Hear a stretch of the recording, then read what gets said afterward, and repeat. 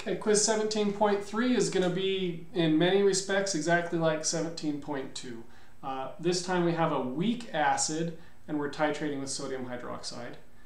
So this first question, if you add NaOH slowly and you monitor the pH, how will you know where the equivalence point has been reached? Just like in the last quiz, it will be the point where the pH is rising most sharply. Unlike with the last quiz, we cannot depend on that happening at a pH equal to 7, but it still will be where the rise is most sharp. And then the next question is to find the concentration, so let's go back up to our details here. Our acid is HNO2, so we'll say the volume of HNO2, that's the 25.00 milliliters. And the concentration of HNO2 I shall leave blank for right now.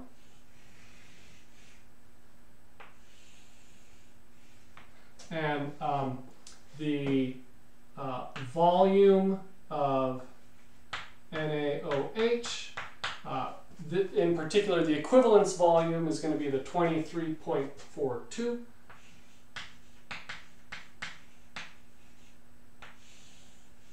And then finally the concentration of NaOH is going to be equal to 0.575 molar concentration. So we find the concentration of the HNO2. HNO2 is going to equal volume NaOH times concentration NaOH divided by the volume of HNO2. And technically that's the volume of NaOH at the equivalence point. So we plug those numbers in and we get a concentration of 0.539 molar.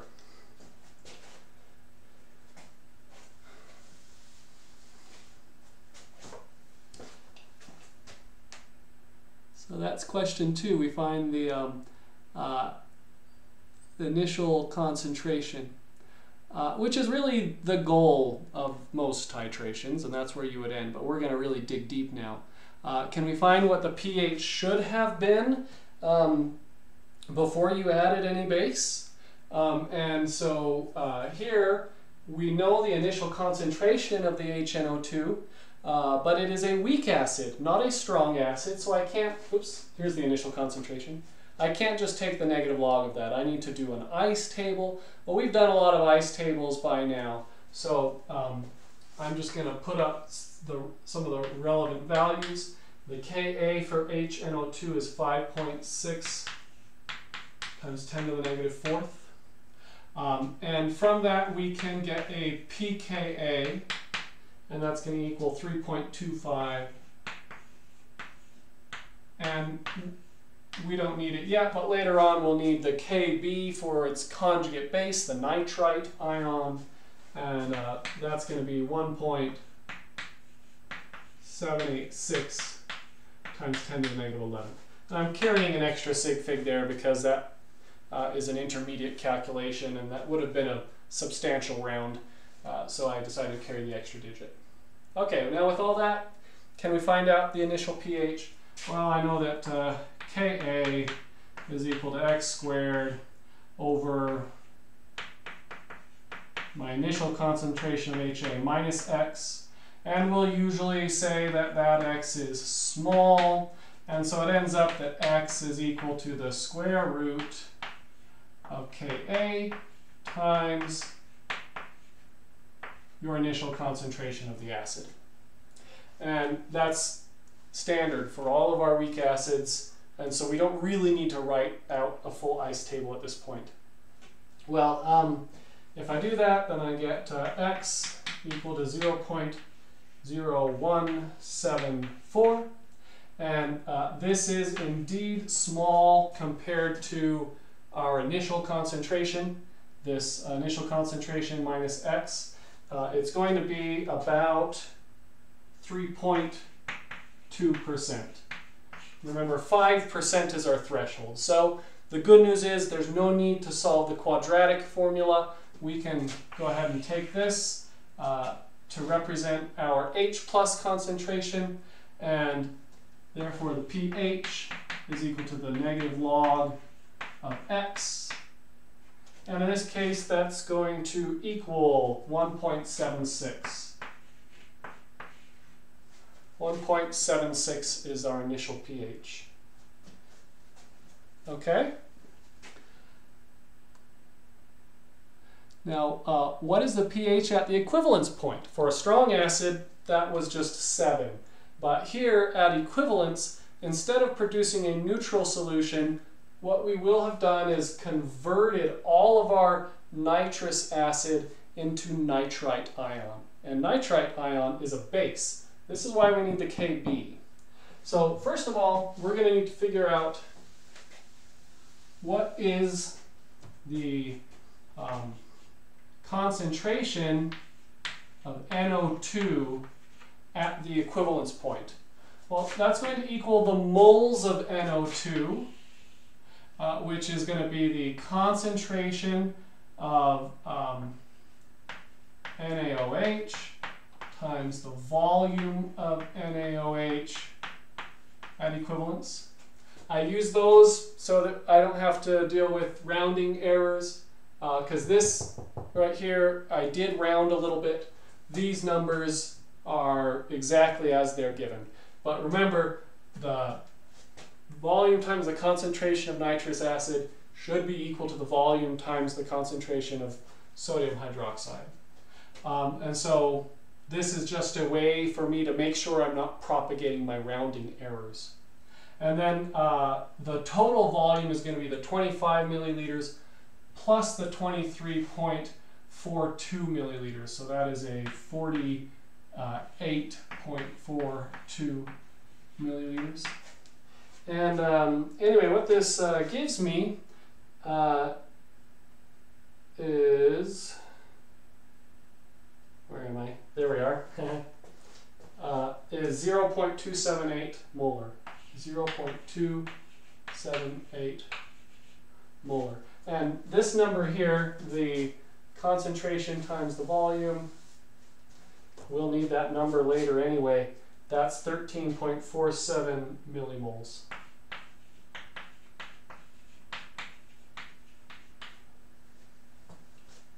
Okay, so if this is the molar concentration of nitrite at equivalence, well, now we can say that the Kb is going to equal x squared over NO2 minus x, and we'll assume that this x is small. Well, it was kind of a close call for the nitrous acid, but nitrite has a very small Kb, and so that'll definitely be small. And again, we can kind of simplify this. This time it's the OH minus concentration that is going to equal the square root of the Kb times our nitrite ion concentration. That's going to equal 2.23 times 10 to the negative 6th molar. And we can find the pH is equal to 14 plus the log of 2.23 times 10 to the negative 6. This is going to give us a pH of 8.35. That's the pH at equivalence. Looking at our table in the textbook of different color acid-base indicators, well, if equivalence point is going to be above neutral, then it's either phenolphthalein or alizarin yellow, and this is much more appropriate for phenolphthalein. In fact, this is perfect. It's like the ideal range for using phenolphthalein as your color indicator. Okay. What will be the pH after 11.71 milliliters of NaOH have been added? Well, that is exactly 1/2 of the equivalence volume. And when we've done that, we've converted exactly 1/2 of our moles of nitrous acid into nitrite. And if we use the Henderson-Hasselbalch equation, when you have equal amounts of nitrous acid and nitrite ion, the pH will equal the pKa. So for question 6, the pH is going to equal pKa. That's always the case for weak acid or weak base titrations when you reach precisely halfway to the equivalence point.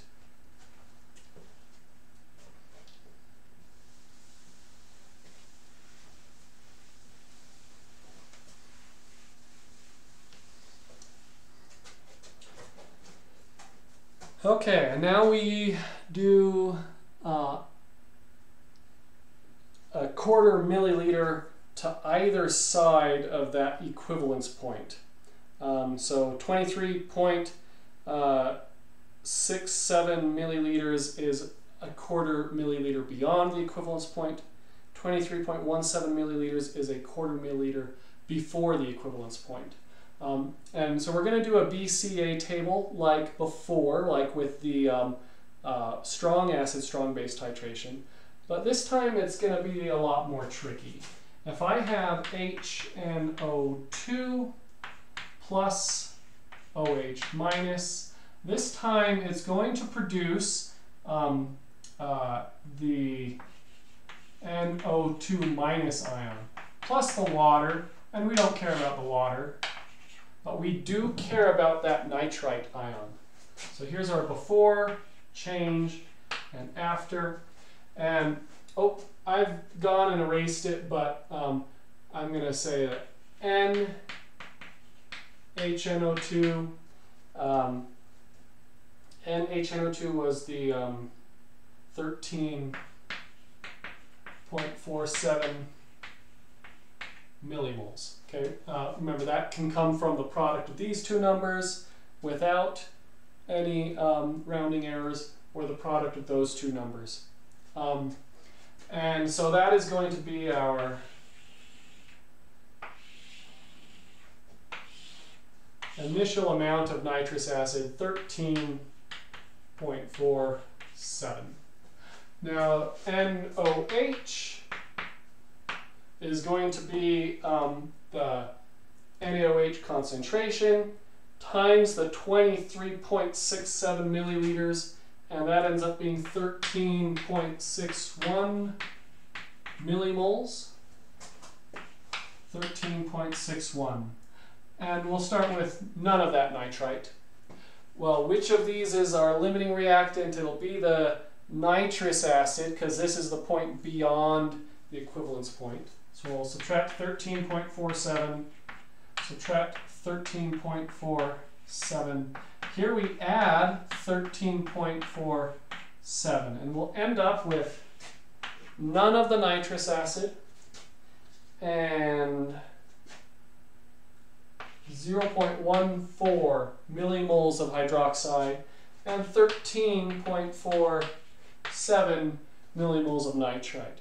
Now in this case, because we have some hydroxide present, then the amount of nitrite doesn't matter, and this will be much like the point we did in the strong acid titration that was beyond the equivalence point. I'll take my 0.14 millimoles, I'll divide it by that total volume, which is the 25 milliliters we start with, and the 23.67 milliliters. Let's see if I can do this. Oh, wrong way, wrong way. There it is on the PDF right there. Okay, and that is going to give us a total of 48.67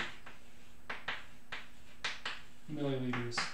And this gives us an OH minus concentration of 2.88 times 10 to the negative third molar.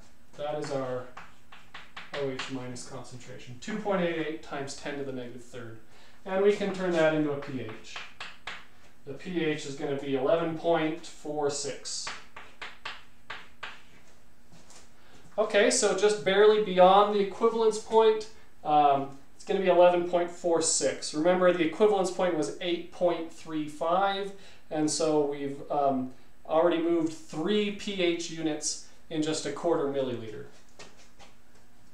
Well, that was certainly interesting, but not quite as crazy as it can get.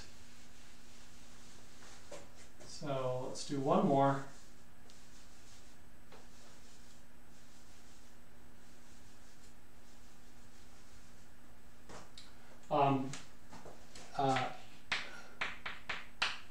If we are a quarter milliliter short of the equivalence point, that's 23.17 milliliters, we get 13.32 millimoles. So we still have 0 here, 13.32 millimoles. That will be our change value. Minus 13.32, minus 13.32, plus 13.32. So we end up with 13.32 here.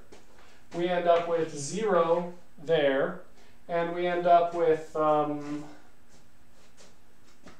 are we? 0.15. Now at this point, you could do a number of different things. You can recognize that I have amounts of both the acid and the conjugate base present, and say perhaps we should use the Henderson-Hasselbalch equation. pH is going to be equal to the pKa, 3.25, plus the log of our base over our acid. These are millimoles, not molar concentration, but it doesn't matter, because you're taking the concentration of the base over the concentration of the acid, and they're divided by the same volume. So you can do this in moles, millimoles, it doesn't matter. So that'll be 13.32 over 0.15.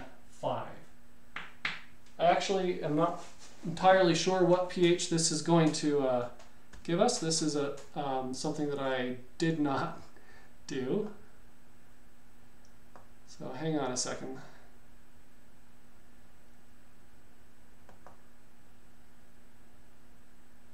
Let's pull up my calculator here. And 3.25 plus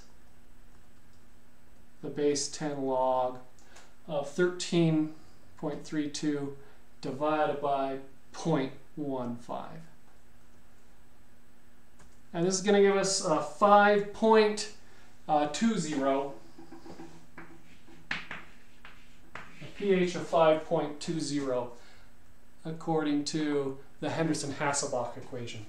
Now, you might say this ratio of base over acid is well beyond the buffer region. And you might worry, is my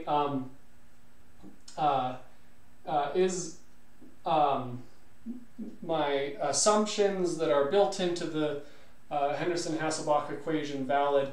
Maybe I ought to go back to a complete form where Ka is going to equal X times, first we'll convert these into concentrations. So 13.32 divided by the total volume of 48.17. And 0.15 divided by 48.17. And these will give us molar concentrations, which we'll need if we're doing Ka values instead of just the Henderson-Hasselbalch equation. So these will give us 0.277 molar and 0.00311 molar. Okay, we've got our molar concentrations, and now we can say that Ka is going to be X, and 0.277 plus X over 0.00311 minus X, And actually, when I did this, I got a little bit crazy and I said, you know, neutral water already has some hydronium in it. 1 times 10 to the negative 7th is the initial concentration of H+. And if X is going to be really small, maybe we need to be extra careful and do 1e negative 7 plus X. And this is obviously going to require the quadratic formula, unless we can simplify everything. But the whole point of not using the Henderson-Hasselbalch equation is to say, I'm worried I can't simplify anything. So I allowed a algebraic solver to solve for this, and I got a value for X that was equal to 6.29 times 10 to the negative 6th. And that X represents our H3O plus concentration now, because that's an ice table based off of Ka. And that gives me a pH equal to 5.20. In this case, the Henderson-Hasselbalch equation was actually just fine. All right. Are you wondering where this came from? Sorry, maybe I'm going too fast. I wanted to get everything all out there, and maybe now I'll erase my BCA table, and I'll show you exactly where that crazy expression came from. This is HNO2 plus H2O in equilibrium with H3O plus NO2 minus. Here's my ice table. Don't care about water. And I said, well, if I have an initial nitrite concentration of 0.277 molar, and then for pure water, H3O plus isn't 0. It's actually 1 times 10 to the negative 7.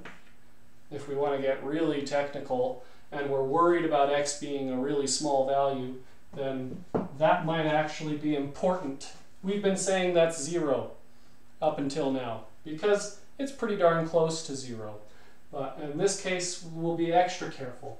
And here we have 0.00311 molar, and negative X plus X plus X. And here we get 1 times 10 to the negative 7th plus X, 0.277 plus X, and 0.00311 minus X. And that's where I got this from. And I just let Wolfram Alpha, that website that solves things for you, I let that solve it for me.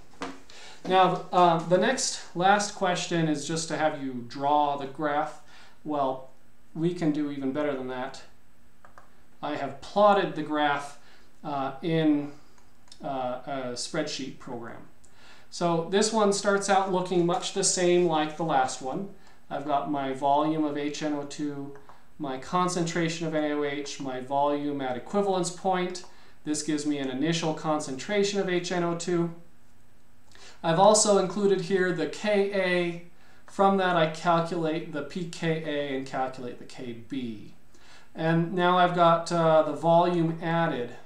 And for every 100th of a milliliter, I calculate the total millimoles of HNO2. It's just like before. I've got my initial amount of HNO2 minus the volume times the concentration of NaOH. Only this time I'm keeping track of oh, that number shouldn't be there. That's okay. I'm keeping track of the amount of my conjugate base that is present. Let me go ahead and delete this column here. It should be deleted until we reach the equivalence point. Oop.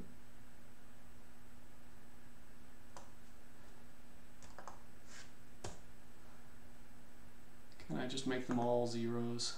That's what I really want to do. My amount of hydroxide left over is going to be 0. until I reach the equivalence point. Okay, so my millimoles of HNO2 are going down. My millimoles of NO2 minus are going up. And I've got a total volume, which is the 25 milliliters plus the volume added. And I can here just take my millimoles of HNO2 divided by the total volume to get a concentration of HNO2, and the same to get a concentration of NO2 minus. With these two concentrations, I can calculate a pH using the Henderson-Hasselbalch equation. Right here I've got the ratio of base over acid, and when I don't have any base, the Henderson-Hasselbalch equation gives me an error. So there's the first weakness of the Henderson-Hasselbalch equation. Remember, we used an ice table to calculate the pH here. But everywhere else we're good to go. And if we scroll all the way down here,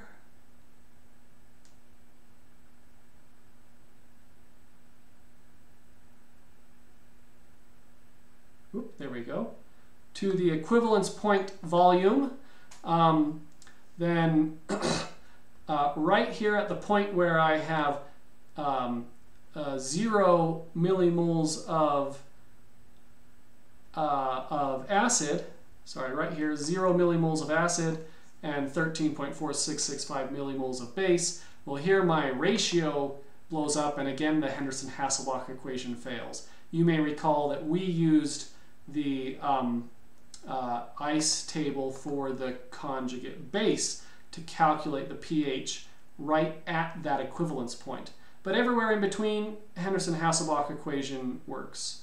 And then beyond the equivalence point, I'm going to have this constant amount of nitrite left over, but it doesn't matter because there's going to be some excess amount of hydroxide. And so I've got the moles of hydroxide here, and we can calculate the concentration of hydroxide. So if I come over here a little bit, you can see I've got my Henderson-Hasselbalch calculations, and then I've got some pH based on the excess amount of hydroxide. I've got those calculations picking up past the equivalence point right here, and they just take the amount of hydroxide divided by the total volume, take the log of that and add it to 14, like we've done. Oh, no, don't want that. Okay, so what we can do is plot those two curves. I've decided to keep them separate just to be extra careful. Here you see the dark blue curve is the Henderson-Hasselbalch pH, and it starts really low. We don't even have a point at the 0 milliliters, and it starts really low, and that's obviously not going to agree with the numbers that we calculated. But it follows up to about right here, and then this is where our first point with excess hydroxide is, and carries on the pH curve right there. So what's this yellow one? I decided to go and calculate the actual quadratic formula at every point. And this is great. I made no assumptions whatsoever, even considering that H3O plus has 10 to the negative 7th concentration initially. And I calculated my A, B, and C coefficients here. I calculated X based on the quadratic formula, and then the pH. And the pH here, at that 0 point that the Henderson-Hasselbalch equation couldn't even solve, that's going to match what the ice table told us. And as well, oops, all the way down here, at the equivalence point, we can find the pH, and that also matches what the ice table told us. And then we can carry on with the OH minus excess concentration calculations. And so this is just sort of showing how you can compare the Henderson-Hasselbalch equation to the full quadratic equation. And to be honest, over the overwhelming majority of this range, the correspondence is excellent. But way down here, the Henderson-Hasselbalch equation really falls apart. And that's because it overestimates how much the acid is going to dissociate when it is very dilute. So for relatively strong acids, the Henderson-Hasselbalch equation is going to perform badly when you have a higher proportion of the conjugate acid.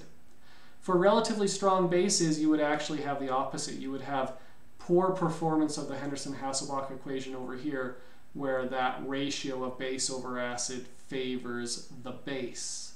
But anyway, this is posted on Canvas, and it gets into probably more detail than you ever hoped to see, but I thought it was a lot of fun to make a really good, rigorous spreadsheet. There's actually a whole other way to do titration curves and pH and stuff that you will learn either next year or in 2 years. They're called alpha fractions, and they're fabulous, and you'll love alpha fractions, and they make all of this actually a lot easier. No need to use the quadratic formula, but we're not going to get into that. So I just wanted to let you know this crazy rabbit hole indeed goes even deeper.